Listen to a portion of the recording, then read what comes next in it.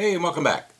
This video is the first of 3 videos about getting the rudder servo in, the nose wheel on, and the rudder push rod, along with the nose wheel push rod, into the rudder servo and getting it all set up.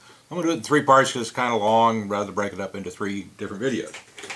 So the first thing we're going to do is install the rudder servo, and note that the rudder servo, I have removed one of the quick connects, and the reason for that is the rudder push rod is going to be using the clevis at the servo, okay, and the other end is going to have a Z-bend in it at the nose wheel. Okay, let me show you the nose wheel. I'll show you how to assemble all this in a minute, but that's the nose wheel. And so this push arm here on the nose wheel will have a Z-bend in it. And so the first thing we've got to do is put the servo in, connect this clevis, and have the plane end going out the front, assemble the nose wheel, mark where the Z-bend needs to be, make the Z-bend, and then reassemble, take it all out, make the Z-bend, reassemble it, put it all back in, and then the last thing we're going to do is put the rudder push rod in and get it all together. That's why it takes so long time to say it. Okay, so the first thing to do is only have one quick connect, and that's going to be on the rudder push rod side. This is the nose wheel steering push rod side. Remember, this is toward the front. And got my assemblance of tools and my bag of screws to screw this in. So let me get set up and I'll be back in just a minute. Okay, the rudder servo is screwed in. You didn't need to see me screw in another servo. So I'm going to take the push rod, put this end way into the back of the airplane, bring it forward and stick it in the tube right there. Stick it in the tube for the nose wheel steering.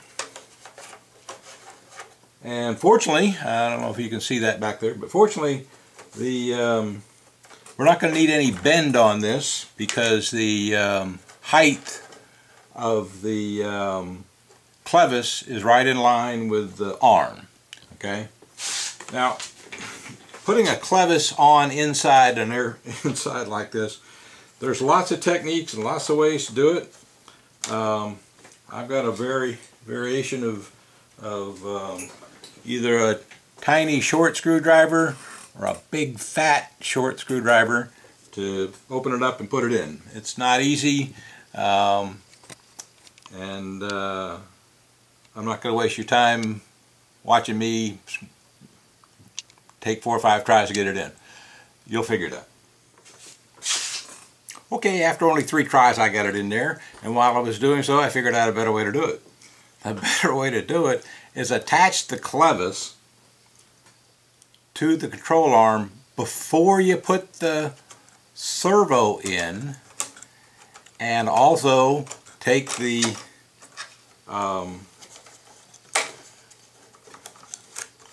that's what I'm doing right now. Unscrew the wire before you do it, because this is how you're going to put it in the final way anyways. So have nothing on the threaded end and put the clevis on, and on the arm mount the servo, and then just stick this bare end into the push rod tube, and then just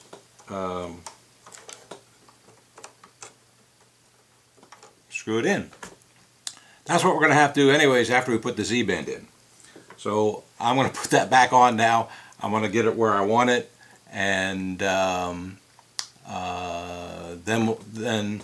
that'll be the end of this video. And in the next video I'll show you how to put the wheel together, and we're going to mark the wheel and put the Z-bend on. That'll be in the next video coming up. Thank you.